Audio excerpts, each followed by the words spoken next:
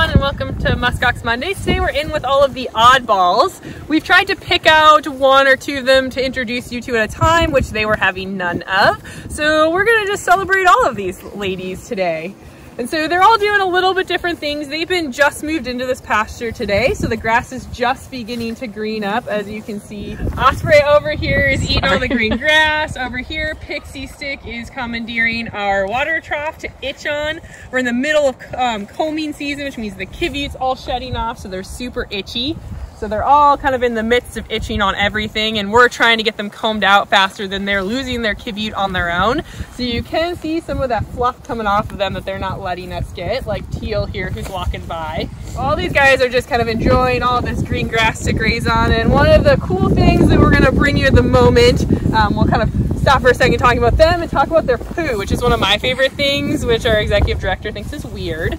So you can see some of the differences as their poop changes. So right here, we've got some of that beautiful little itty bitty turds from these guys, and that is more their winter poop.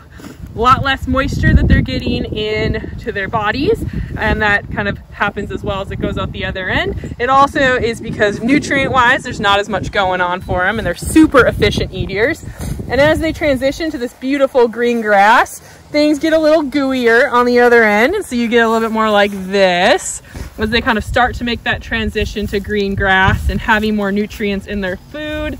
Oh, and then if we come right over this way, we can kind of really get a good look at what happens once they've really made the transition over here to green grass, and it kind of comes out a little bit more gooey. So muskox poop is probably a little different than you think, being that they're such a big animal with tiny little poop. And then it all comes back to how efficient they are at digesting all of their food. Right here we have Amethyst. Amethyst is 7 years old. She is our unicorn muskox. So you can see she only has the horn that you can see right now, has no long piece on it at the end. She knocked that off when she was younger, but don't let it stop her. We feel like her one horn kind of personifies her personality of just being very, very unique. So it sets her apart from the rest of the muskox out here.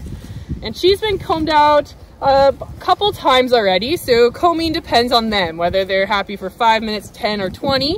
And I can see she's now, of course, they don't shed all of it off at once, and she's got one chunk right there that's going to probably drive all of us nuts until it comes off of her. But she is still really fluffy, so there's a lot of kiviut still left on her to come off.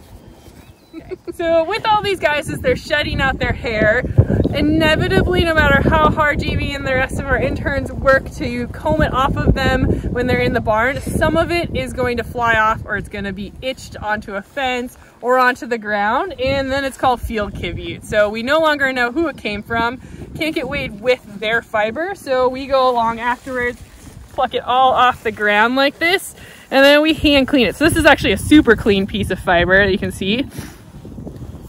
But there is always little bits of like poop right there, and some pellets, and some hay hanging out in there that we'll have to hand clean out before we can be able to stick it in with the rest of our kiviut. But this all gets weighed separately so that we know how much field kiviut we picked up in a given year. This year's been pretty windy, so we've been finding it all over. We found some on our walk over that was kind of in the front part of the farm that these guys have never been near, which is pretty interesting. And our goal is to introduce you to Pixie Stick behind me. And we're gonna start off a little farther away from her so that she can continue her nap. So Pixie Stick is named after the candy. She is 5 years old. And she is the troublemaker of the oddball crew, although all of these guys are pretty curious. So Pixie over there is probably most known for her talking. She's the one you'll see in videos that we've kind of dubbed over, kind of making all kinds of quiet noise as she moves her mouth around.